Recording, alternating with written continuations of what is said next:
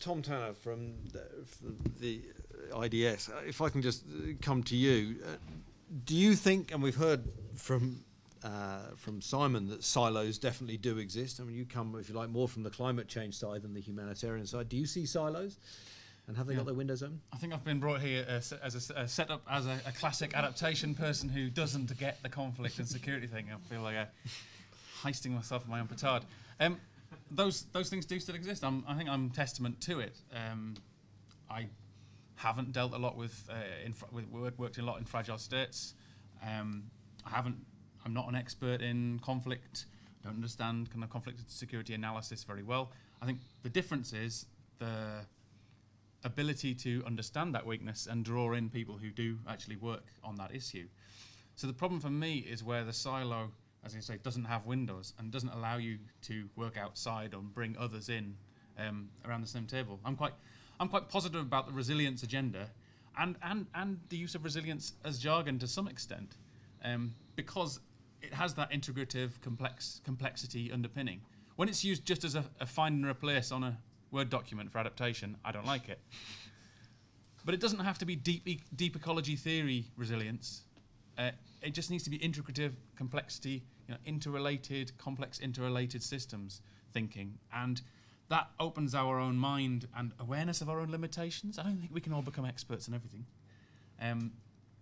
but there are lessons, I think, for that for all of us. I had to give a presentation on resilience recently and wrote it into a song, which was quite critical. Don't worry, I won't sing it. It was quite critical of resilience theory, but the opening verse was resilience has such great appeal. As a word, I like the way it makes me feel. So I think that's quite important. Resilience is cool, an integrating tool. If you don't like it, you must be a fool. It brings us together around the same table. With a common language, we are better able to work across sectors and across scales. That way, we're less likely to fail. So, thanks. I think that is a really strong, advocate for resilience thinking, because it does help us to do that and just open our eyes to where we might need to go.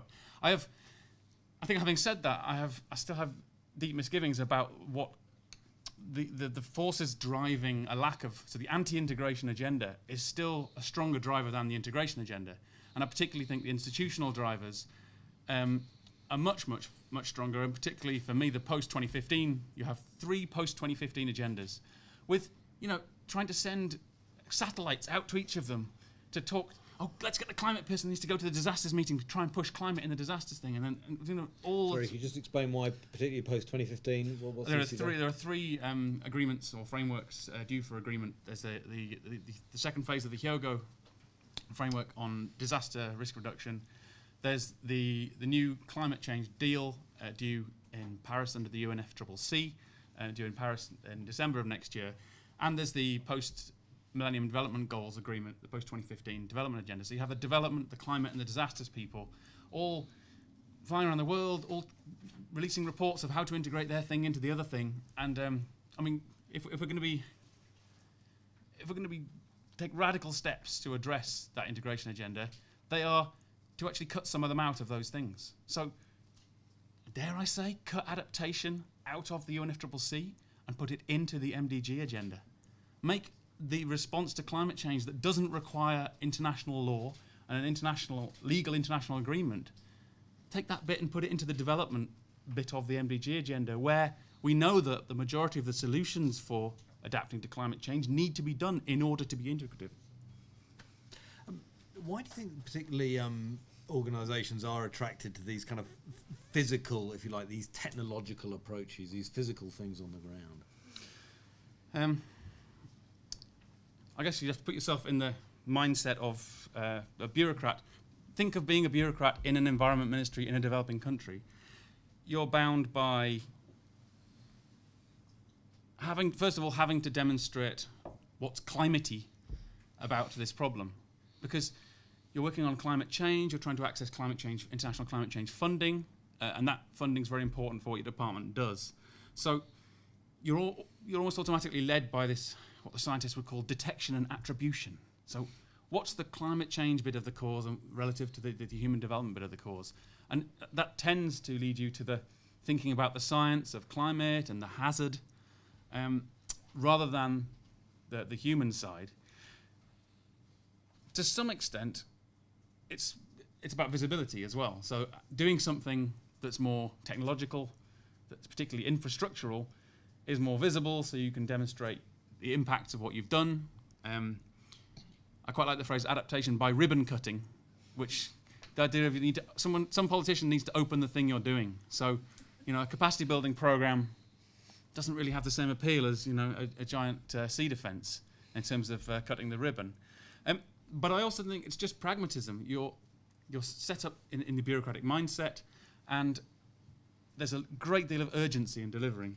And that kind of technological, the managerial approach, for the hard systems approach to dealing with adaptation is driven by the urgency to deliver.